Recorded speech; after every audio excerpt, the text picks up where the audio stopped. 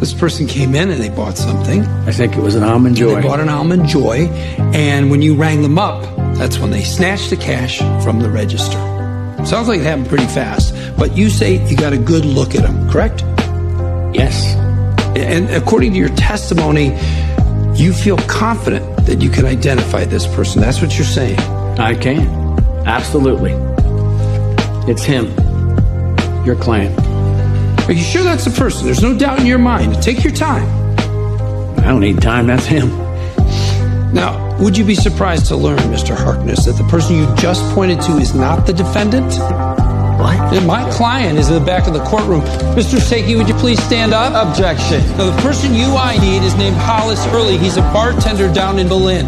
He has a very good alibi for the night in question. Your Honor, objection. Oh, Mr. Goodnight. Really? You didn't recognize him either, Your Honor.